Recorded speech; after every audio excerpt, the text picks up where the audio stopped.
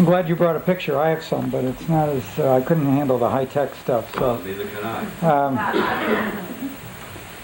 I. The starting place for the Somerset Courthouse is the politics that got Somerset County formed. And Somerset County was actually formed in 1809 when it was broken off as the northern part of Kennebec County. And for some reason, they made the town of Norridgewock the county seat. And I don't know why they did that, but I wasn't, I haven't read up on why Norridgewock was such a great place in 1809 when they did that. But Abner Coburn corrected that. So that in 1873, on February 15th, 1872, the legislature decreed that the county seat would move from Norridgewock to Skowhegan. Since Abner Coburn was the governor in 1862, I had to figure his fingerprints were all over that, because he was a Skowhegan boy and he got things done. And I'm sure, now I haven't read this, and I don't want the Norridgewock people to be irritated about Abner Coburn, but I can't believe that he didn't have a lot to do with that.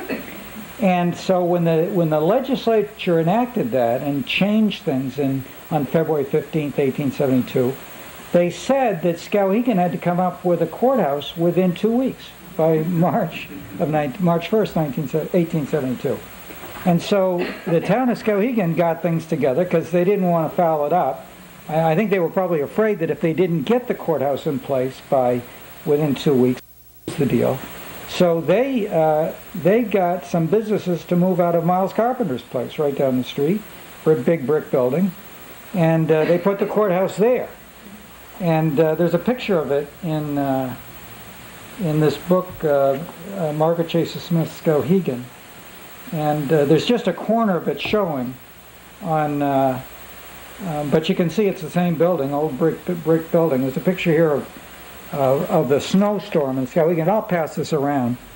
But it's right on the corner there. And so, obviously, the people in Norridgewock were really irritated by this, and because they lost that business. And the beauty of the thing was that when they changed the courthouse from Norridgewock to Skowhegan, they left the jail and all the jail types over in Norridgewock. So, I mean, this guy Coburn was on the ball, I gotta say that. And so what the Norridgewock people did was what any sensible person does when they're aggrieved. They brought suit. And they brought suit against the town of Skowhegan, and it went to court, and the town of Norridgewock lost. But they then did what any good lawyer would do. They appealed it to the Maine Supreme Court, and that actually got decided in the Maine Supreme Court, and Skowhegan thankfully won.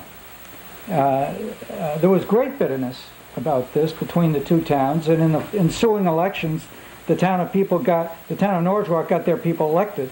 But then Abner Coburn again stepped in, and he gave the town of Skowhegan a courthouse, which is the topic of my discussion, the Somerset County Courthouse.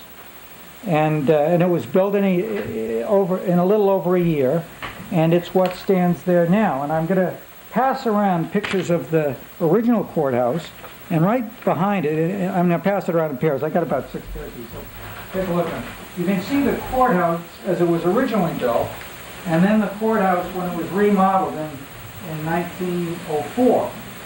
And you'll be able to see that the differences are pretty remarkable. But before I leave Abner Coburn, I've got to say that the other thing he did, which was pretty good, was he and Philander lived in that nice house. They got their sisters to come in and take care of things. I mean, I was impressed. That was pretty good. As part of the thank you to Abner Coburn, the town of Skowhegan commissioned an artist, Edwin Warren Marble, to make a bust, a big bust of Abner Coburn, and that is what you see in the Somerset Courthouse, and it's there in a glass frame, and it's still there, and it's an impressive piece of work. I thought we had one here, but do we? That's in the jail. Okay, that's probably a small model. But so I told you that Coburn engineered getting the courthouse here, but thoughtfully left the jail over in Norwalk. But Norwalk got back, and the jail was sent over here in 1895, and it was placed where the old jail is now, what's now the grist mill.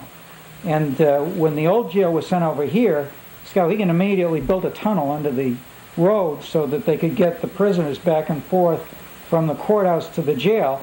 And when the jail was closed and the grist mill people were buying it, they discovered this tunnel, and it's still there. It's all closed up, but there's a tunnel under the road from the grist mill over to the Somerset County Courthouse. Now, shortly, I passed around these pictures, shortly before the courthouse was remodeled in 1904, it had this, you can see there was a big, impressive cupola on the top of the courthouse, which I just noticed today is no longer there.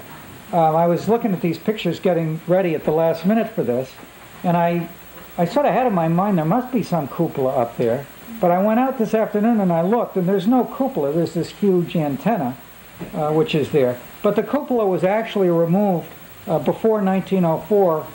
They ran out of space, and so they remodeled it, and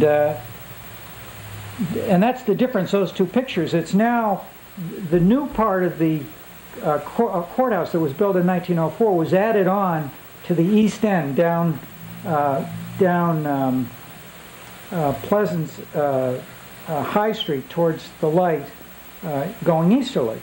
And you can see in those pictures they added on to the end of it. And it looks, when you go out there now, which I did this afternoon, it looks just like the original courthouse. It was nicely done and added on, and it's very difficult to tell that they made that addition. But they did it because they'd run out of space. Then of course again they ran out of space, and they remodeled again in 1938. And if you look at it, that's the last part of the building that's there now, and it's a hideous little structure with a flat top, and it just doesn't, I mean, you can obviously tell it's an addition, and in that part of the building they put the registry of deeds downstairs where it still is, and in the upstairs of that they had what was a beautiful library, and it took up much of the second floor where the Superior Court Clerk's office is now. And when I came to town in 1974 practicing law, that was one of the best law libraries in the state. It was huge. It had many more volumes than any other county law library, except the ones in Lewiston and the ones in Portland were a little bigger. But this was a magnificent one. And the Merrill family, they were judges and lawyers in town, and they had made it just a great library, and it was a pleasure to work there. Of course, in a courthouse that size, all these different departments fight for space. And the district attorney always wants more space, the commissioners want more space, and the lawyers had so little juice in town that they couldn't stop the library from being depleted, shrunk, and then moved down to the basement.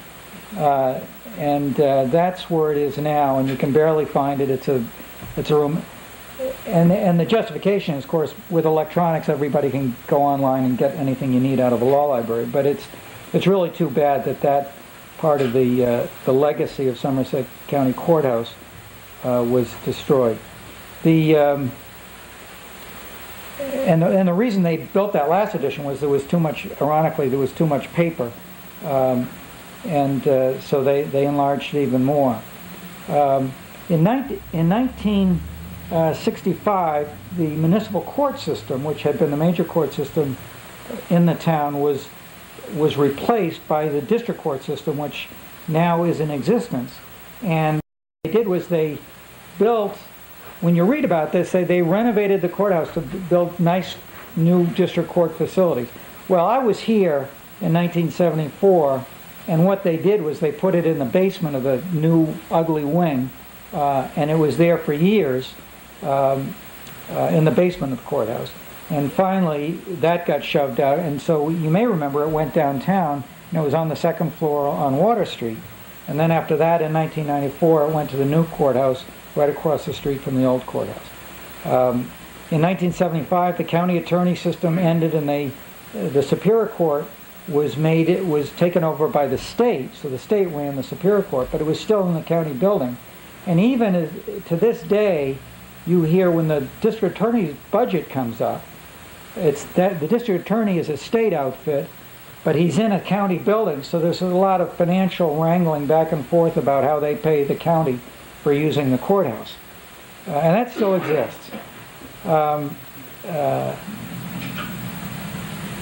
The courthouse not only dumped the library, but they also moved out the district court, and they moved out the communications buildings, and all those places have their own buildings. And but now the Superior Court it's still a beautiful courthouse. If you go in, the courtroom in the Superior Court is a beautiful place. It's a delightful place to try a case. It's where the juries go, and it's a great building and a great place. And of course, lawyers in Skowhegan have thrived since the bitterness between the town of Norridgewock and Skowhegan started generating all this litigation. And there's a section in Skowhegan on the Kennebec about Skowhegan lawyers, which is very interesting. The very first lawyer listed in that is actually a woman named Ethel Stewart Walton Abbott. And she graduated from my alma mater, Boston University, in 1906. She came to Skowhegan to practice law, and she immediately was saddled with the burden of taking care of her ailing parents, which interrupted her law practice. I don't know what her husband was doing, Mr. Abbott, but she had to stop practicing law to take care of her parents. The minute they died, she left for Montana and continued her law practice in Montana. It did remind me of, when you read about Sandra Day O'Connor, when she graduated from law school, she couldn't find a job anywhere. But Ethel Abbott found a job with Walton and Walton in Skowhegan. But I will say, then I realized it's Ethel Stewart Walton Abbott. So her family took her in, and that's probably the explanation for that. So the Somerset County Courthouse is a great place. And now, yeah, I can see right here, the addition is the original courthouse stopped here, right along this line. And the last two windows are the 1904 edition. And then after that, the flat part is the part that's existing now with the registry. So thank you very much. And I don't know who's next.